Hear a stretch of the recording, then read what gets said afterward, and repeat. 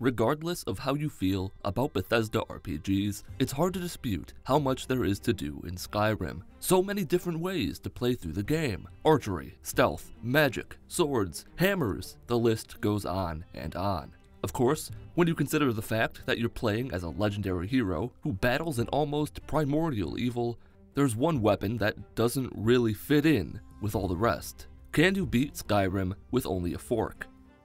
The first part of any Skyrim playthrough is waking up and realizing that you're riding towards your death. This is where things took a strange turn. There was something off. I just couldn't put my finger on exactly what it was. You might consider this bad, but I think otherwise. How often do you get to do barrel rolls in a wooden cart being pulled by a horse?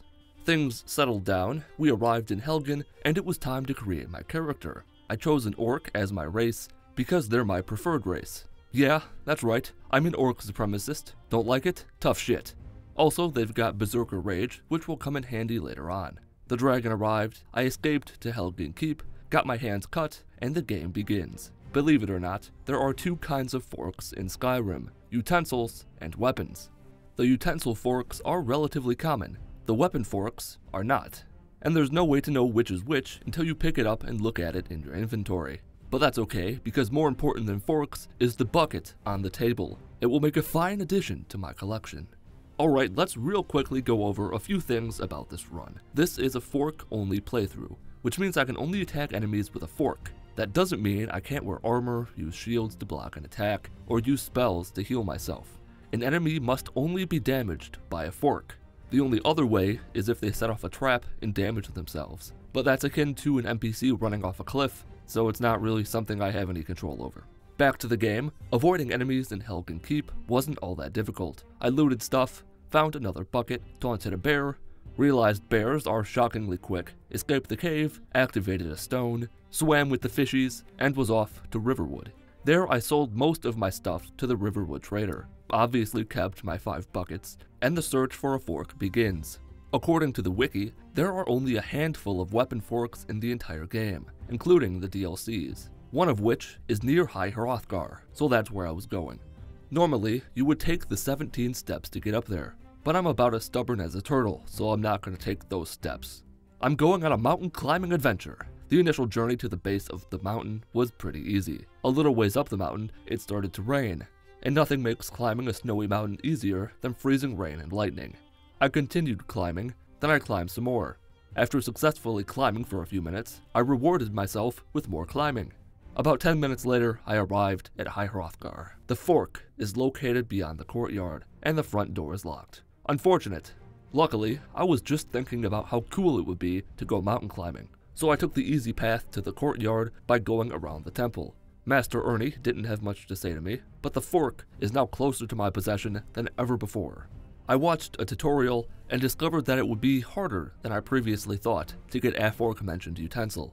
I must pass the chilly breeze of mild discomfort, after which I would find my treasure beneath a wooden bridge. I avoided the wind by going up the mountain. Then I figured that if I was going that far up the mountain, I might as well see if I could talk to Parthenax early by reaching the throat of the world before you're supposed to. You can't, but I did make it to the throat after another 8 minutes or so of mountain climbing adventures. I wasn't going to leave without being respectful of the sacred snow on which I treaded. I left one of my most prized possessions, a bucket, at the throat of the world. I also left a broom up there because I didn't want my bucket to be lonely. From there, I descended down the mountain towards the bridge, which was surprisingly difficult to find. But I found it, used some magic to shield myself from a corrupt snowflake, dropped beneath the bridge, and finally, I found it. A weapon stowed away by the gods themselves for fear of its unholy power. 1 damage. Awesome. I also took the knife because separating a brother and sister felt wrong. You're probably wondering which is the boy and which is the girl. I won't give it away, but I will tell you this. The knife is a whore. With my weapon of mass destruction finally in hand, I was eager to put it to the test. I started with the bandits at White River Watch. And you know what? It could be worse. Actually, it couldn't because the fork does 1 fucking damage, but it only took about 20 swings to kill the first bandit. Then I got a sweet execution on the second. From there, I began advancing the game's story by entering Whiterun, selling some stuff, observing Adrian's interesting smithing technique, informed the Jarl of what happened at Helgen, got a mission from Farengar, the court wizard, And then I was off to find the Dragonstone. Can we just take a minute to acknowledge how good this game looks with a few mods? Just wonderful. I made a mess of a few bandits, upped my armor rating to 96, got into a scuffle with a scavenger, and then I decided that the shield was making things too easy. From now on, no shield, only fork. The bandits guarding Bleak Falls Barrow proved to be laughably disposable, as did their friends inside. Also, if you're wondering why you can't see my fork, it's because Bethesda can't do anything right. It's visible in first person, just not in third person at the moment. This is a bug that occurs throughout this run. A bandit outlaw was the first enemy that took a considerable amount of time to kill. He hit like a dead baby, but could take a stern poke with a fork better than expected. I progressed further into the mine, discovered that kitchen utensils suck at clearing out spiderwebs, used Berserker Rage for the first time to kill a giant spider, then quickly killed Arvel the Swift to recover the Golden Claw. Further into the dungeon, I encountered the Draugr for the first time, used a trap to kill a few of them who were being especially annoying, and eventually came face to face with the Draugr Overlord.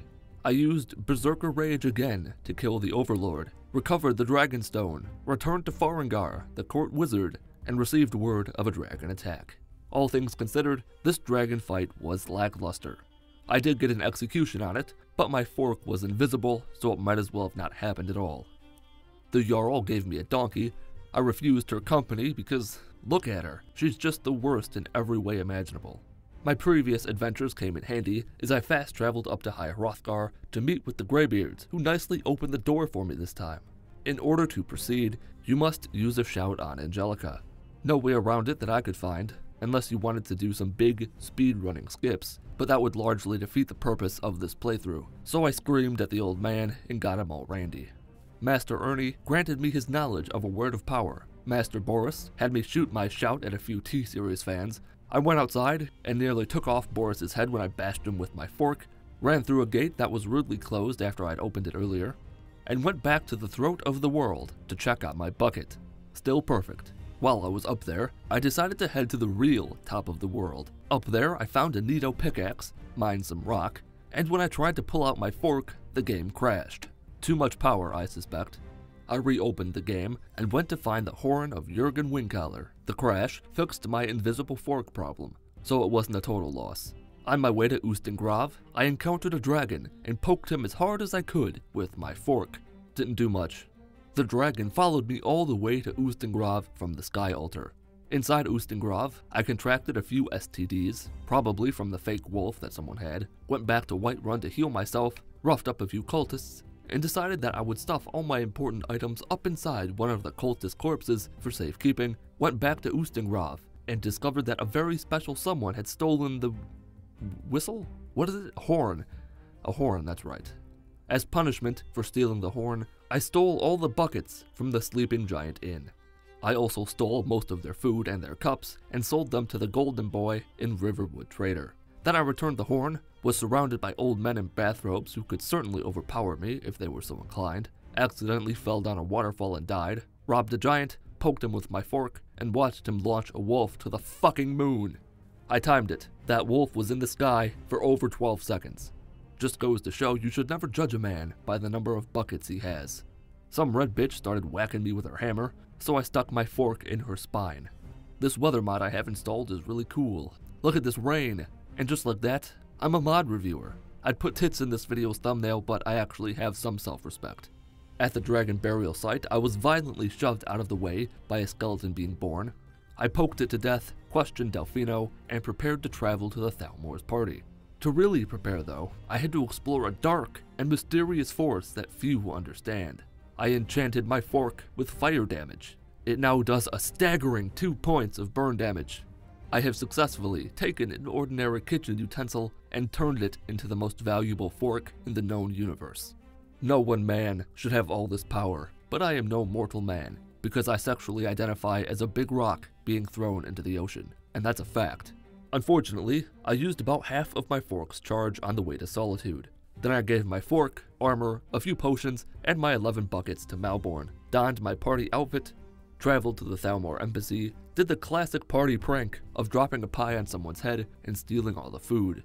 Then I spoke to Malborn again, got my items back, most importantly my buckets, burned a few elves, stole a few notebooks, broke into the dungeons, killed their prisoner, escaped, returned to Delphino's hole, got the rest of my stuff back, and was off to Riften to find Esbern. In Riften, I did a job for Brynjolf that involved stealing a ring and planting it on someone else. But there was an innocent bucket just sitting there, out in the open, and I couldn't let it suffer in silence. So I stole that bucket before planting a ring and heading down into the Ratway. Hugh and Skeeverfucker proved a formidable opponent, tougher than some of the dragons I've fought, but all fall before the might of the Fork. Further into the Ratway, I passed through the Thieves Guild headquarters, stole their buckets, accidentally lit a deaf chick on fire before I killed her, and reloaded a save because a torch is not a fork. And then, something a little strange happened. A bug of sorts. When I reloaded the quick save, the game placed me inside Esbern's house. And then it happened again after I reloaded a normal save. It didn't change anything, but I did get to see Esbern unlock his door. Kinda neat, I guess. Then I escorted Esbern to Riverwood and listened to his and Delphino's plan. If you're wondering what happened to all of Delphino's stuff, I stole it a while ago. The plan was to go to Sky Temple to learn about something. On the way there, I was attacked by a dragon, which was bullshit because I was standing in a very large puddle. His fire should have been ineffective. Whatever. I ran, and ran, and ran, and killed the death puppy, ran some more, killed all the Draugr in a cave because someone said I couldn't, ran even more after that, ignored all the unpleasantness going on at Karthspire, entered the mine, did a puzzle, tried to slit my wrist and failed miserably, and entered Skyhaven Temple. In the temple, I found some awesome Blades armor and a couple Blade swords to sell, a unique sword that does 20 extra damage to dragons that unfortunately can't be disenchanted and applied to my fork, and I also found a set of samurai armor, but it's from a mod. So despite it looking great, I left it because it would have felt like cheating to me. With sadness in my heart, I returned to Angie looking for a shoulder to cry on, but only found a mean old man. Luckily, Master Boring spoke up and reminded Armando of what his position is, to serve me. So we went outside, I learned a new word that would allow me to finally kick my grandmother's ass in Scrabble, fast traveled up to the throat of the world, spoke to Parthenax, and ran into an issue. The dragon wants me to blow fire on his face. Problem is, that does damage. I'm sure you know what my first thought was. For the briefest of moments, I contemplated offering up my buckets as a sign of goodwill, but there are some things that even I won't do. Instead, I decided to fight Parthenax to the death with my fork. And you know what? After about 10 minutes of furious poking, I did it. Well, I almost did it. Turns out you can't kill him at the moment, so I was forced to blast him with fire. From there, I had to travel to the College of Winterhold to learn the location of an Elder Scroll. Along the way, I paid 1,000 gold for the son of Stupid the Horse. For some reason, I assumed that Stupid the Horse V2 could fly. Bad decision on my part. I arrived at the college, spoke to Uggo, and after an unfortunate fall, the son of Stupid the Horse died from his injuries. Rest in peace, buddy. You couldn't fly, so I guess you were pretty much worthless. Good riddance. I didn't bury him. Instead, I left him to freeze in a rock. Killed a few seals, talked to Septimus Sickness, sold stuff, stole a few more buckets, discovered Alfton, and decided it was time to take things to the next level. I ventured to an orc stronghold, then passed through the stronghold to a smithery where things are smithed and whatnot. Legend has it that on a table near the forge is another fork that can be wielded as a weapon. Just imagine it, dual-wielding forks! Don't believe everything you read on the internet, kids. Because that turned out to be a lie. It was an eating fork, not a fighting fork. Todd Howard, even in death, you found a way to fuck me. After that letdown, I went back to Alfton to enter the most boring place in Tamriel, Dwemer Ruins. The only redeeming quality is that the spider workers have soul gems in them, which are useful for refueling my fork. I'm not going to waste too much of your time with this because I wasted too much of my own. After I found the spanking machine, I took a monumental fall, parkoured my way down the giant hole, ignored the Falmer because they're a real bitch to kill, let a dwarven centurion kill 2 tough cookies, upgraded to fucking absurd steel plate armor, pushed through jellyfish fields, got the Elder Scroll, trademark, returned the cube to Cygnus, had an up-close and personal chat with Parthenax, who not only landed on one of my buckets, but then he tried to fuck me with his head. Then I read the Elder Scroll at the time wound, watched the ancient heroes sing knowledge's power, and had to fight Alduin. At first, I tried to not use Dragon Rend, because I couldn't remember if it did any damage. You can't fight Alduin in this situation without it, so I used it, along with Berserker Rage, Oak Flesh, and my fork to fight the mighty son of Barney. I actually did more damage than you might think. Alright, so this is the epic fight for the future of Skyrim. I'm running up the clock because there are some things coming up and this is about as good as it gets. Got your fill of dragon fighting? Great, let's move on. After Alduin fled, I convinced the Greybeards to hold a meeting between the Stormcloaks and the Imperial Cloaks. The meeting provided the Jarl of Whiterun with assurances he'd need to let me lure a dragon into downtown Whiterun. Once Udaving was captured, I gave him a few celebratory pokes with my fork. He did not like that, because after he was freed, he started attacking me. I reloaded a fork, rode to Skuldafn, and realized that I should have gotten all my cheese out of the cultist corpse before I left. Unlike last time, the big issue in Skuldafn was the Draugr. In my steel plate armor, I ran rather slow, which allowed them to follow me into the temple. A lot of them, actually. What I eventually had to do was strip myself down to my favorite cloth, run for my life to the South Tower, and take the fight to the Draugr on my own terms.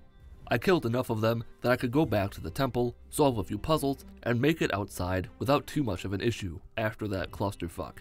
Thankfully, after my last Skyrim video, I had about 140 billion people tell me that I could jump right into the portal to Sovngarde, and that's exactly what I did. Then I had to fight Sun.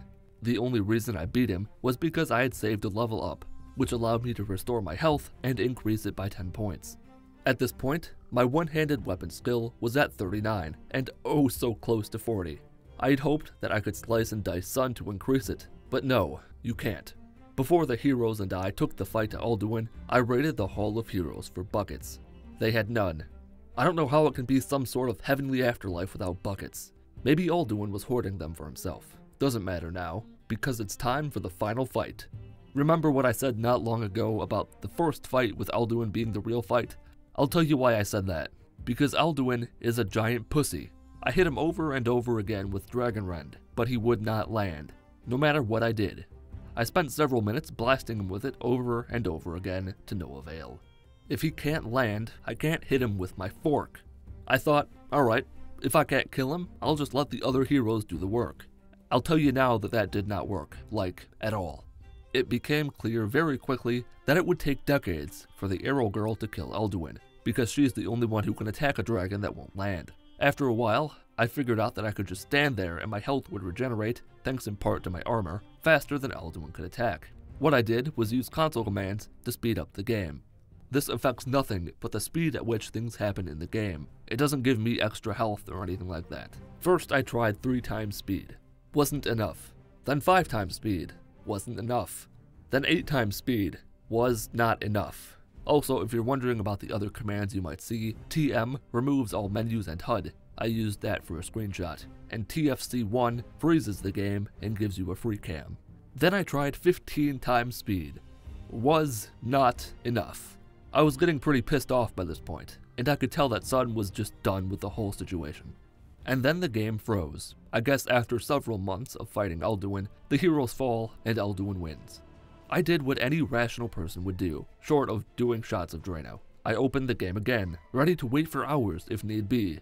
You probably saw this coming a mile away. Reloading fixed the issue. Alduin landed. I beat him ruthlessly with my enchanted fork for a few minutes. He died, and I saved the day. And of course when he died, my one-handed skill finally leveled up to 40. Sun sent me back to Skyrim, the dragons did a dance or something, and I pretty much beat Skyrim with only a fork. According to the timestamps from in-game saves, the fight with Alduin took about 35 minutes.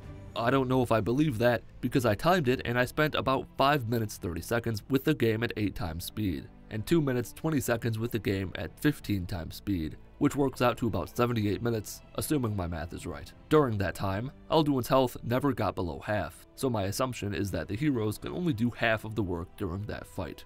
But that's not what you're wondering about if you've made it this far. You want to know about the buckets. I'm extremely proud to say that I've collected 52 buckets, plus the one still at the top of the world, for a total of 53 buckets. But seeing isn't believing, so I will leave you with this wallpaper-worthy shot of the hero of Skyrim, his mighty fork, and his collection of buckets.